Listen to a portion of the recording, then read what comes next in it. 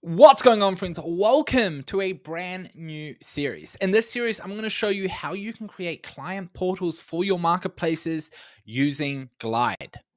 So, Glide is a tool that I've been using very heavily over the last 7 months to create the client and freelancer portal for the Unicorn Factory. And so, before we dive into all of it, I actually wanted to quickly show you what the current freelancer portal for the Unicorn Factory looks like to give you an idea of what exactly it is that you can do inside of Glide. So, in a nutshell, the way that Glide works is you connect your Airtable base to Glide, and you can then convert your Airtable base into an interface that can be controlled by people who log into their portals. And this is particularly awesome if you want to create the types of functionality that allows your service providers to update their profiles, to manage their portfolio, which can include adding new portfolio items, updating existing portfolio items, or archiving them. Glide now also serves as the CRM for each freelancer that allows them to see all of the different inquiries that they've received through the platform, what types of clients we've introduced them for to jobs that they applied for on the job board. And the beautiful thing about Glide is that everything that happens inside of Glide is, first of all, super easy for my clients and freelancers to use, and it automatically syncs with my Airtable database, meaning that if any changes are made in Glide, it automatically updates everything inside of Airtable. Now, if you've watched any of my YouTube videos or done any of my previous courses, you'll know that I'm not really someone to switch in between different tools. And it's taken me about 7 months to really dive deep into Glide, to really take full advantage of the functionality that they have created. And let me tell you, adapting Glide into my existing stack has been an absolute game changer on so many levels. First of all, it's made the process of allowing clients and freelancers to manage their accounts so much easier. I get way less support emails because it all just works. It's quite intuitive. It's quite fast. The second thing is, it's made it a lot easier for me to gather feedback on how interactions between my clients and freelancers go, which has allowed me to make improvements to how I connect freelancers to clients, which in turn has just led to an increase in revenue that I've been able to make through the platform because I'm addressing barriers and issues that clients and freelancers in the past were having.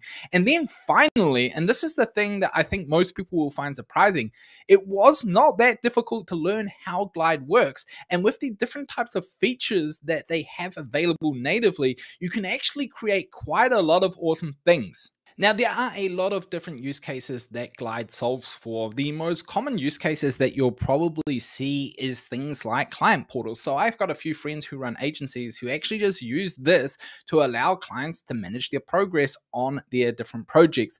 I've also heard of people using it for event management. I've also heard people using it as a custom CRM system for their team.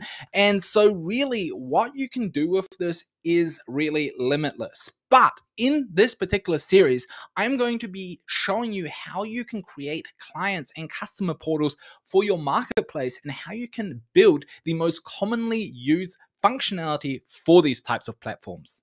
The use case that I'm going to be taking you through in this series is a marketplace that allows you to hire a chess coach. And so what I've done is I've created an Airtable base that contains a table with coaches, programs that coaches can organize, a table for students to sign up, and also a table for students to register for different programs that the coaches list on their profile pages. You will either be able to copy my Airtable base that you can then use to follow along, or if you want, you can just start working on your already existing marketplace and your already existing Airtable base and just follow along with the different content that I'm going to be teaching you throughout the series. Now, the first three parts of the series is going to be about building the MVP for our coaches portal and for our student portal. And the types of features that we're going to be building in this series is, first of all, the ability for coaches to add, update, and remove coaching programs from the directory or marketplace, the ability for students to apply to join these programs, the ability for coaches to then either accept or decline an applicant, and then finally for the students and the coaches to be able to update their profiles.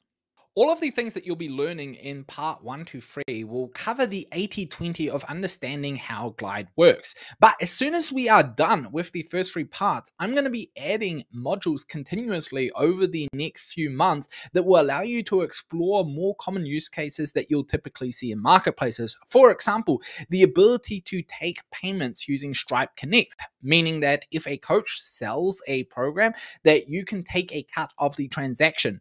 We will also be exploring use cases like reporting and analytics. We'll also be able to build a rating system for students who might want to review their coaches. And then for anyone that also uses Webflow as their front end for their marketplace or directory, I'll also show you how you can set up workflows that automatically update the Webflow CMS as soon as a coach or a student makes a change to their profile.